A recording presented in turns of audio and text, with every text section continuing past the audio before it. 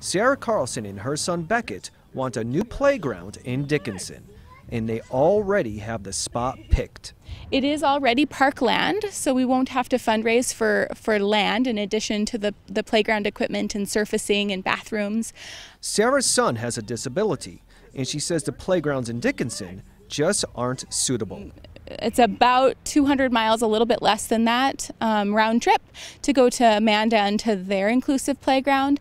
That's the nearest playground that really accommodates his needs of wheeled mobility and vision impairment.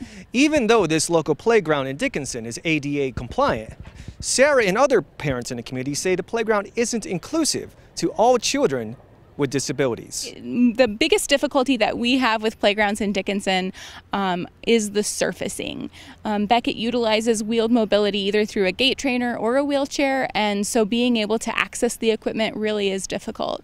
The wood chips in some of the playground lots make it difficult for children in wheelchairs, but those with visual impairment also have trouble. For children with vision impairments or depth perception issues, the fact that there's not a full railing on these stairs could cause some safety issues and some problems with them tripping trying to get up the steps. Sarah is optimistic about an inclusive playground coming to Dickinson, which she would like to name Friendship Park. But we would really love to break ground fall of 2018 or spring of 2019. We'll know about several of our grants in 2018. Sarah says about 1 in 5 families have someone with a disability, so she hopes the community comes together on this.